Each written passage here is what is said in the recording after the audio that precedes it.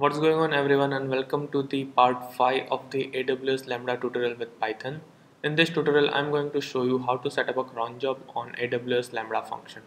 To get started, navigate to the Lambda management console. If you remember, then we have created a Lambda function in the previous tutorial, that is s3-trigger.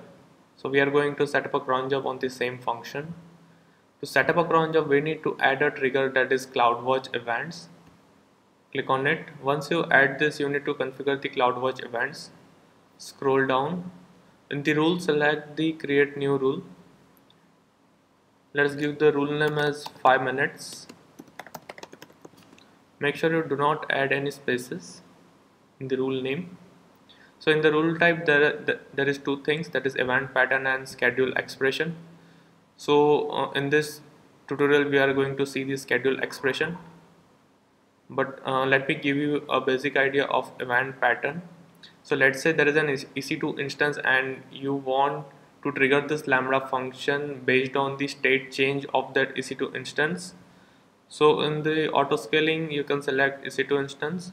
From the all events, select EC2 instance state change notification, check detail, check state, and here you will find all the instance state that is pending running. So you can select one from here.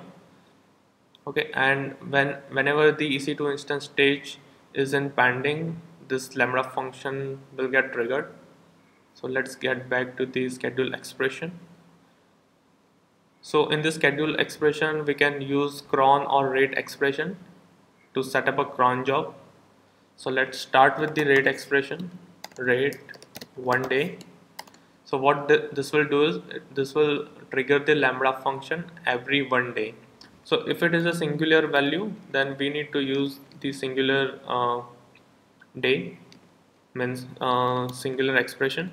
If it is more than one, let's say 2, then we need to use days, right? So what this will do is, this will trigger the Lambda function every 2 days. So same goes for the minutes, let's say every 5 minutes. So this will trigger this Lambda function every 5 minutes, or let's say every 5 hours. So this is how you can use the rate expression to set up a cron job. Now the another expression is cron. So let me explain this expression first. So cron is followed by the minutes, that is 0, then the hours, that is 17, then the day of the month, that is question mark. So question mark means no specified value, then the asterisk sign, that is month. So asterisk sign specifies all the values, that means in all the months. Then mon-fri depicts day of the week, that is Monday to Friday, and the last one is the year. So how this expression will execute this Lambda function is, at 0 minutes 17 hours every month, since we have not specified the day of the month, so it will execute every month from Monday to Friday and every year. So this is how we can set up a cron job. So you can play around this value. So you can also add the wildcards like L, that is for last, and few more you can explore on your own. So let's set up this cron job for let's say rate 5 minutes. So this will execute this Lambda function every 5 minutes. Oops.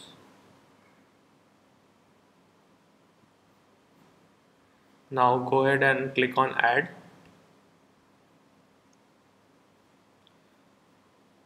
and click on save.